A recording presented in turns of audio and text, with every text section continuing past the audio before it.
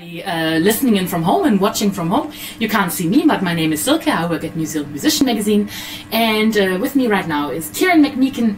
He's live here in our office at New Zealand Musician in downtown Auckland, in our downstairs office today because that's where the heater is.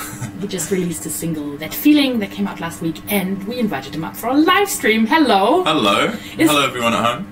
And good. Yes, it is very cozy in here. So it is very cozy, isn't it? Yeah. Just before heater. I was kind of sitting next to the heater all the time. It was great. Yes. We've got a few questions for you, and you're going to answer the audience's question, or the viewers' questions, if they've got any. And you've got your guitar here, so you're probably going to play us a song or two as well. Yes. Very lucky. Stick around, good people at home.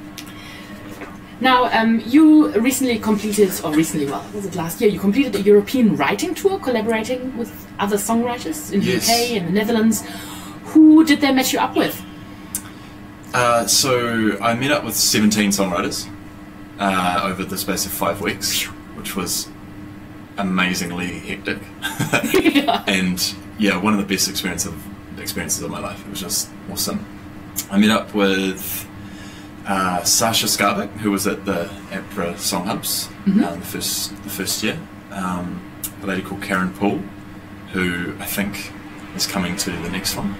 Cool. Oh, I shouldn't have said that. Said nothing. And who else? A band called Soul Searchin'. We wrote a song that's on the album together. And yeah, just a bunch of other awesome songwriters, and yeah, it was a wonderful trip.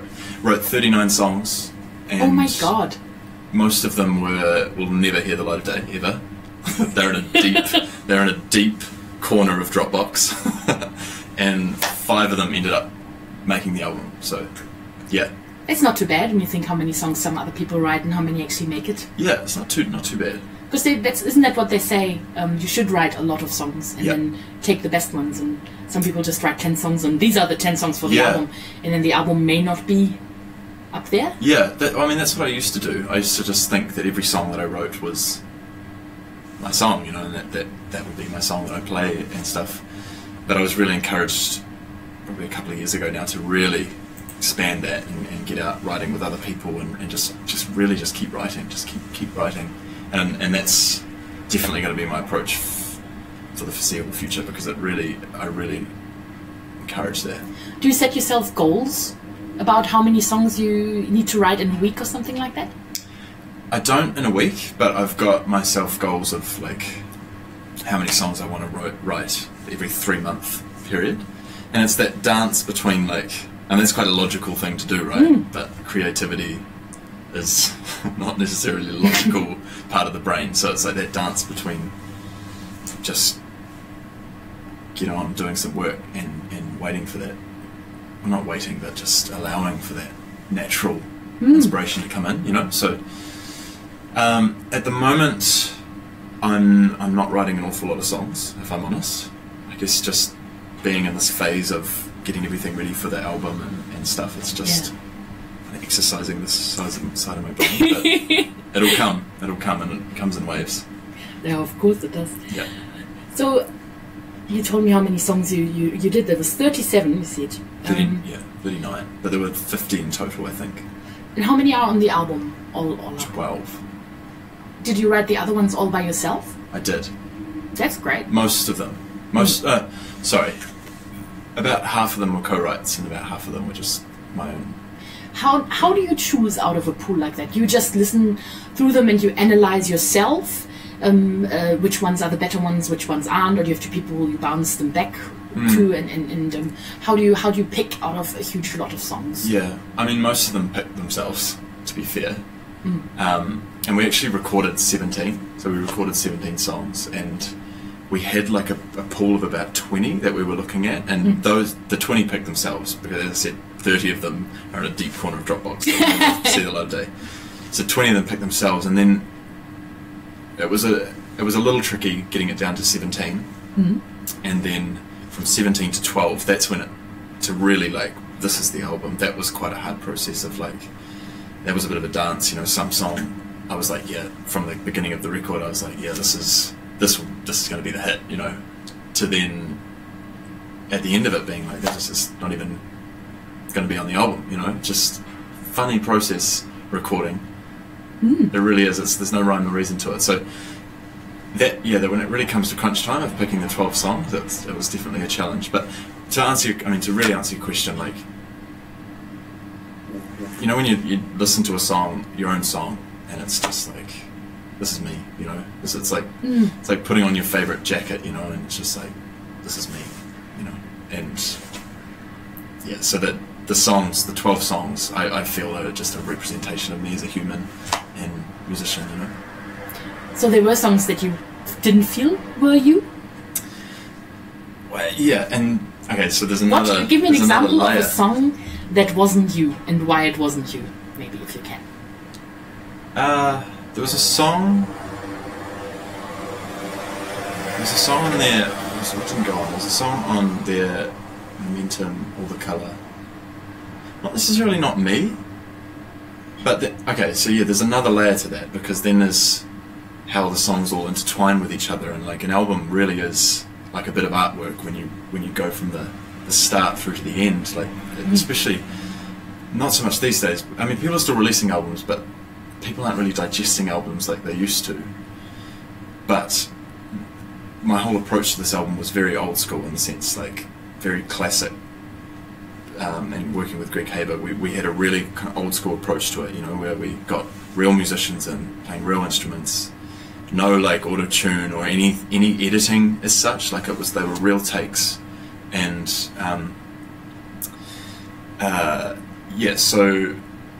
lost my train of thought. That's fine. You actually kind of led towards one of my next questions, which was like when you first recorded your EP. Yes. That was in a living room in a farm or something like that. How does it? So you did it at Roundhead. Yes. With musicians, and I was just wondering, how does it compare? Yeah. And who did you work with other than Greg? For this who's album? Who's on your album? The musicians in your band? Yes. So Chris Rusco on drums, Aaron Prichter on guitar, Jesse Reeves on bass, M Barsa on piano. And there was a guy, Stephen Smalls, who came and played some Hammond, and there was a string quartet in the UK and a brass duo in the UK as well that all got recorded over there, which was awesome. And that's about it. That was the unit. And I mean, going back to the Valley recording at the farmhouse in Owaka, that was awesome in its own right as well. Like there was three mates that we went off into the absolute wops of Southland, you know, and went into this farmhouse and just set up and recorded an album over a week, you know, recorded an EP over a week, and it was magic, absolutely magic. You know, we recorded one song in a farmhouse, in a wool shed, you know. It was just a whole different thing, but equally beautiful. Like I've got such fond memories of that, equally as fond memories as the album, you know. It's just... Yeah, can you imagine that? I guess in the end, yes, it's nice to have nicer gear, but the people around you and just a friendly environment makes for the best experience, doesn't it? Yeah, totally. And that was my first like proper recording, you know. That was really special for me and for us, because we were all, there was, as I said, three of us. We were very close to each other, very close to the songs, and we were all quite personally invested in it, you know. So it was a really special thing. Before we get you to play as one of the songs, actually, so your brand new single, That Feeling, was co-written with Mozilla, yes, who worked with massive names like Miley Cyrus, One Direction, and it's got this really sweet video with real couples. How did you even find the couples for the video? Are they all your friends? Or? Well, okay, so interesting making that video, because I actually made 2 videos prior to that failed. Oh. Yeah. And the 2 videos were essentially the same thing, but a different edit of one another. But it was a whole big long process. And why I thought the video failed was because I thought the edit wasn't right. And then I got someone else to edit the footage, and it was all studio footage and live footage and stuff. And I thought conceptually that'd be really cool, but when I watched it back, I was like, it's just not right. And eventually I figured out why it wasn't right. It's because it was just essentially footage of a bunch of guys in a studio, which it was completely missing the essence of the song, which for me is literally about new love, meeting someone and just falling in love with them. And when I was like, smacked me in the face, I was like, duh, that's missing.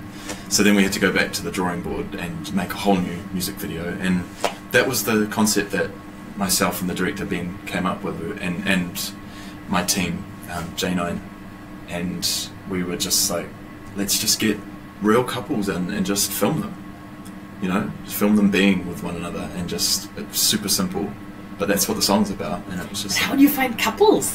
Well, okay, that's when it was like, okay, well, who do we know? And I was like, I had this huge list. I was just thinking of all the couples that I think are beautiful and in love and, you know, smushy.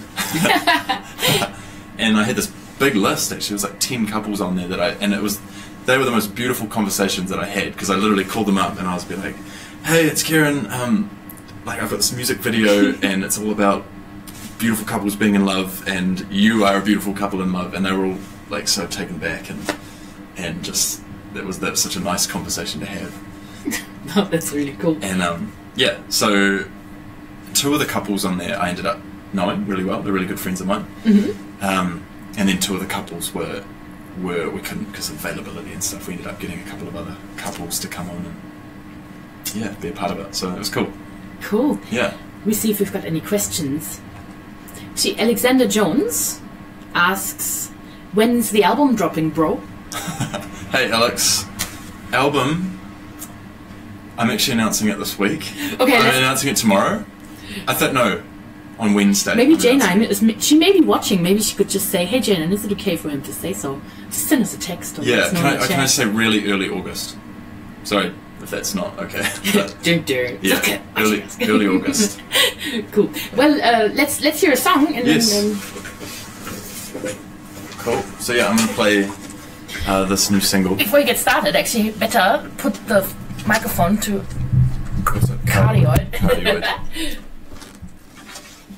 Yeah, so I'm going to play this new single, That Feeling. I'm going to do a bit of a chill, kind of down tempo version of it, so I hope you enjoy it.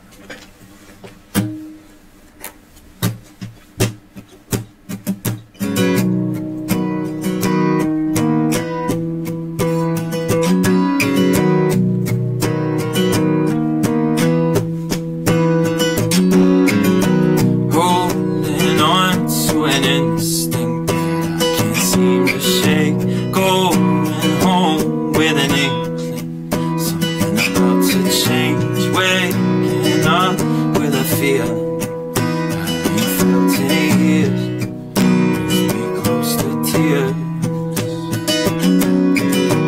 I have this hunch up in my stomach, but I don't get trusted.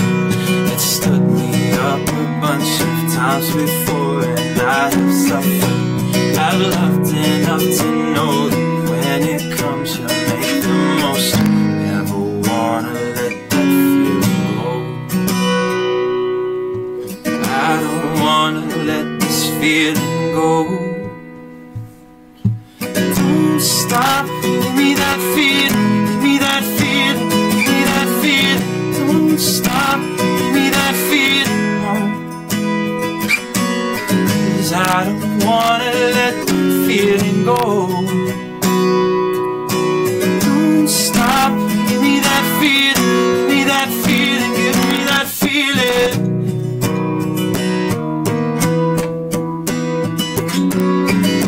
Time is of the essence, spend it wisely and oh, get lost in an instant if you take it for granted.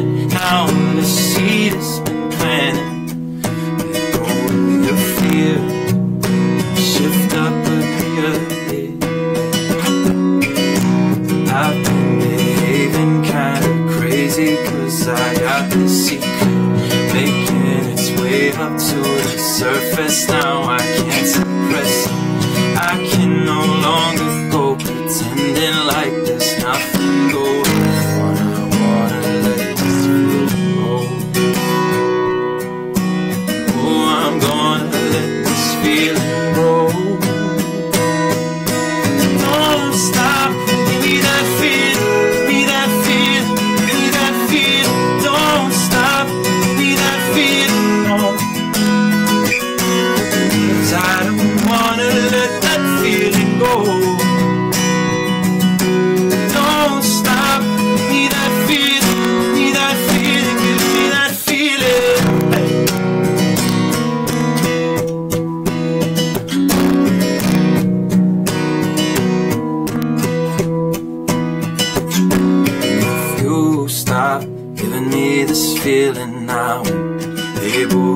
sleep. Don't you stop giving me this feeling I need more than you think. Keep on giving me this feeling. I take it any way, shape, or form. It makes me feel incredible. All I wanna do is let it show. You stop giving me this feeling now. I'm able to sleep. Don't you stop giving me this feeling I need more than you think. Keep on giving me this feeling I take it any way, shape, or form.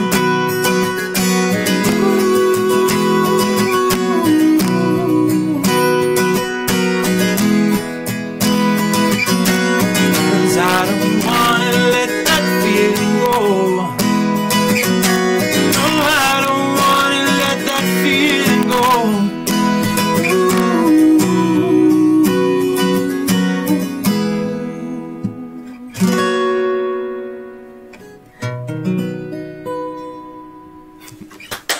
One person clap.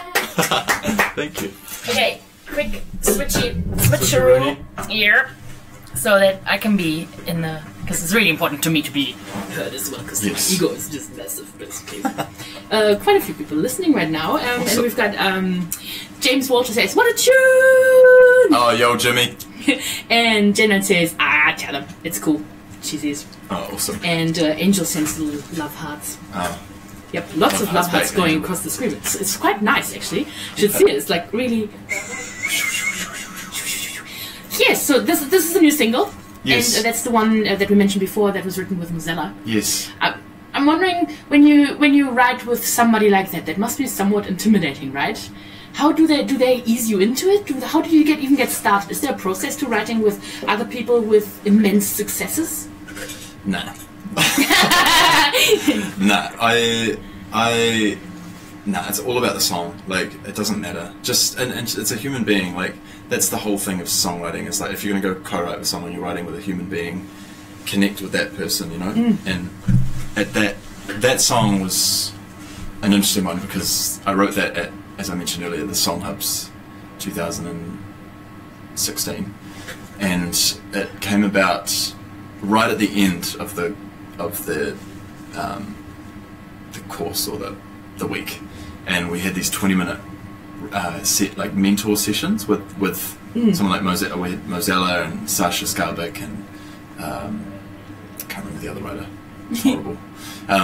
Anyway, and we had these mentoring sessions, and my mentoring session was with Mozilla, and we had, 20-minute chat to talk about our lives and what we're doing and our careers and stuff. And to be honest, I was like, I don't really want to talk about that, like, what am I going to go in and get a little bit of advice maybe, and that's cool, but I would much rather see if I can go in there and write a song with her and just learn just take whatever I can from that interaction, and yeah, it was like 9 o'clock in the morning, and she sort of came in and she was like having some coffee and yawning, and I was like, hey, and had my guitar, and she was like, so tell me about your life, and I was like, no way, like, let's write a song.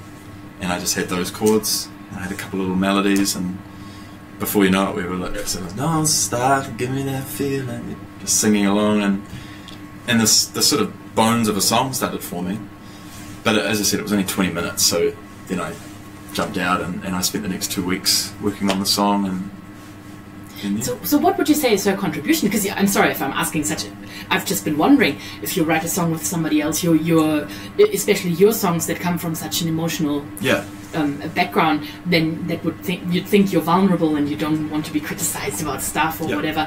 And then you've got somebody else just sort of chiming in. How much of that song was her idea? What did she bring to your song? Well, if I'm totally honest, and this is what happened. Like, I had some words, a couple of lyrics. I had a melody for the verse, and then she came in and she was just kind of like, bum ba bum ba, and came up with this melody line, and then she came up with that chorus line, "Don't stop giving me that feeling," and I was like, cool. I thought it was a little cheesy for a start, and I was like, I didn't really think much of it, but when I took it away and I started, and this is what I do, like, when I really get on an idea, I'll spend days, weeks, like really crafting these lyrics and crafting a story, and I really got into the song, and yeah, I wrote the song that I loved, still love, but I spent, I mean, yeah, thanks, that's Mozella. I spent 2 weeks like crafting the song, you know, and some might say Mozella was there for 20 minutes, but like without her there, the song would never have been born, and the song wouldn't be anything of what it is. So it's like, to me, when I go into writing situations, generally it's just an even split, you know, no matter who does what. Like it's really important that that's honoured, you know, because it gives everyone equal input, and equal. If people, you know, people wouldn't reserve anything if it's just like, yeah, we're in this together, like let's make this song as good as we can, and there's no like crap that comes on later, you know. So humans can get pretty catty, so you don't want to. So that's how bands break apart. Yeah, isn't it? yeah, it is. And over percentages. I know, isn't that tragic? Well, I guess it's humans. Yeah, you know, that's just how it goes. Yeah. So the Nashville rules, that's whoever's in the room. So is an equal split. So if there were 4 people in this room and we all started to write a song, it would just be split 4 ways, you know. And there's kind of like jokes that run around Nashville of like if someone comes in and drops a coffee off or something that they're technically entitled to. I didn't know about that. I have to look that up. But it makes sense to me, because even just by being present sometimes and agreeing that is a good idea or shaking your head, you do influence what the song will be like in the end, you know, hugely. Just by subtle dismay or whatever it is. Yeah, hugely, you know. And someone saying, as you say, someone disagreeing with something is just as powerful as putting a lyric in, you know what I mean? So it is a fascinating process, the songwriting process, but also co-writing process. Yeah, I think there are not that many Kiwis who were in a lucky enough position to be sent overseas to work with them, and I think it's amazing. It's a great opportunity. It's such an amazing opportunity, yeah. You know, and I didn't take that lightly. I was well aware of that. Like when I was doing it, I was like, man, this is such a privilege to get the opportunity to go and go songwriting for 5 weeks with all these artists overseas. Were you allowed to put in requests for songwriters? No, I was just like, no, I mean, the contact, like the songwriters came from Greg Haver. He had a bunch of people that he'd worked with over the years. Yeah. Just you know, musicians just like me that live over in London and we just got together and wrote songs, you know. It sounds like a dream. It was a dream. It really was. Jesse got a comment, I just see that was during the song. Jesse says, I like the rhythm change in the bridge. Jesse Reeves. Ah, Jesse, he's the bass player in my band. Yo, Jess. Oh, yeah. I really like the bass that you couldn't hear. Yeah. That's awesome. Now, what does the future hold? Obviously, there's an album, which we're allowed to say will be out in early August. Yeah. And what's next? After the album? Yeah, or just in the next little while, you know? Yeah, what's your what's your 3-month plan? Yeah, 3-month plan? Well, I just finalised the last venue for a... Oh, I can't say this anyway. Hey, Jan, if you're still listening. Yeah. Bugger it. Just finalised the last venue for a tour today, so there's going to be a tour. Early August as well. How appropriate. I know. Countrywide or mostly North Island? Yeah, countrywide. Nice. Yeah, so really excited about that. So the band and I will be in the studio practicing a lot, rehearsing. And then, yeah, like that's been a big shift for me in the last couple of months. It's just that I really just want to get out there and play. So I'm just going to keep booking. It's been a while, hasn't it? Yeah, it has. And I think I don't know why, really. I think it's life, yeah, but I've kind of, I don't know, the writing process and the recording and stuff, and then I did have a bit of a break as well. Just the last 3-4 years has been quite crazy, so just having a bit of a break and then realising, I'm like, what am I doing? What am I doing? I need to get back in the game, play. I just want to book shows and get back doing some writing for whatever the next album looks like, and yeah, we're like looking at getting some stuff locked in for summer. So yeah, it's gonna be busy. Cool. So let's repeat for the good people at home. There's a new single out, That Feeling. Yes. You are Ciaran McMeeken. Yes. Should we spell it, or is that stupid to do? I need a name. I just doing this course over the weekend, and I had a name tag, and I was like, it was so helpful because most people don't know how to say it or spell it.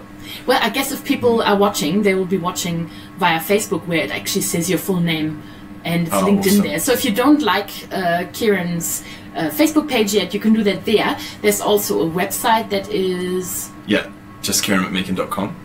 .com. I wasn't sure about the .com or the .nz. And check out the video with actual, real, loving couples. Yes. Beautiful. Do you want to play us a song as a lead out? Yes, I'd love to. That would be wonderful. And perfect lead out song, because this is going to be the last song on the album as well. So yeah. Nice. Thank you so much for coming in. Thanks for having me, Silke. A pleasure having you. Yeah, pleasure being here. Let me just quickly do the hold. Yes. So this is a song called Spanish Steps.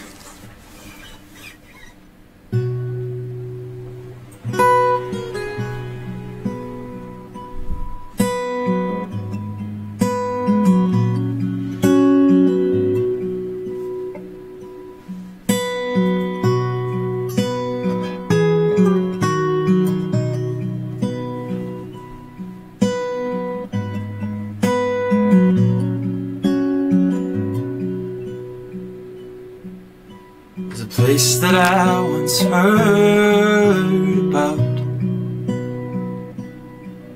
in a story that was read to me out loud. A land of make-believers, so it seemed. And it took me to a place of hopes and dreams. My mother said to me when I turned 18, there's a ship and it's sailing across the sea. Just promise me, boy, you'll write me every day, and I'll leave for my mind changes. Turn my back to my homeland, never looked over my shoulder, and I hear the water break. May good luck come my way. How long does it take to get to Rome? You're standing on the other side of the globe. 'Cause even if it takes a lifetime, I swear that I'd still go. When I climb those Spanish steps, I'll let you know.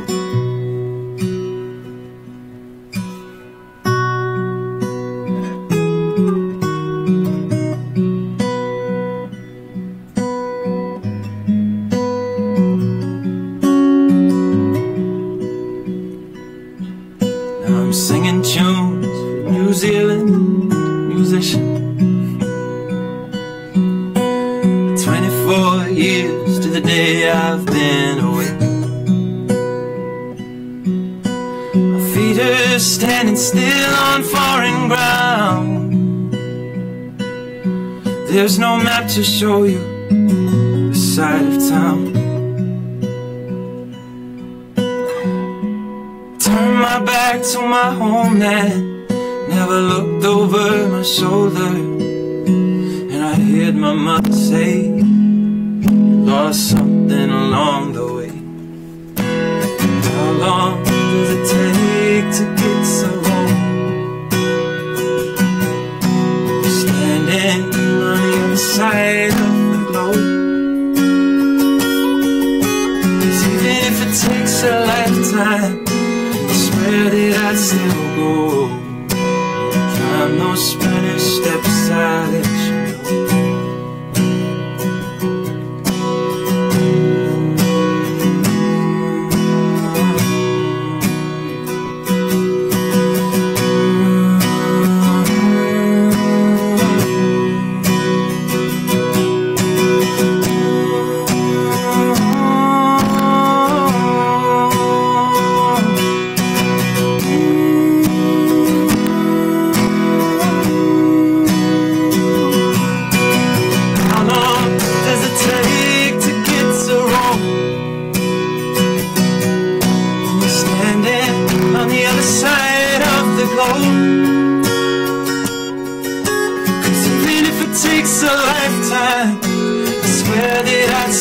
go.